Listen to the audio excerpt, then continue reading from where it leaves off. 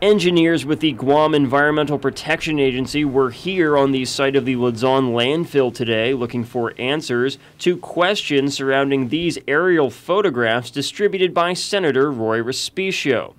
Respicio says the pictures appear to show construction at the site that could violate the terms of the project's current permit.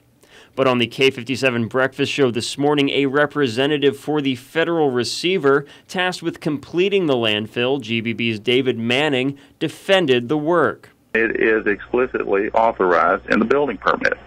So there is absolutely nothing going on at Layon that is not within the building permits as approved by the Department of Public Works and Guam EPA.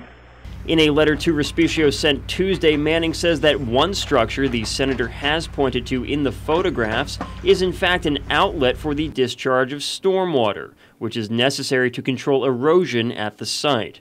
And Manning says this is within the bounds of GBB's permit. However, Respicio says he still wants the Guam EPA to weigh in on the matter. You consistently present that position, Mr. Manning, but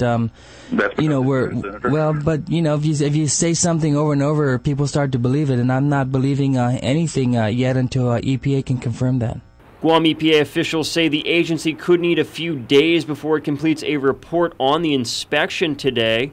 For her part, the agency's administrator, Rory Respicio, says it is possible the work going on at Layon is permitted. But the Guam EPA official overseeing the Layon landfill project, Conchita Titano, says there is no way to judge that by the aerial photographs Respicio has presented. The photographs are somewhat telling, but the inspection will clarify whether or not a violation has occurred.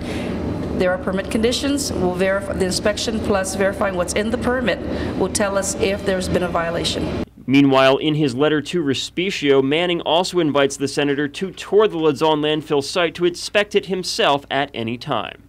Stefan, Sebastian, PNC News.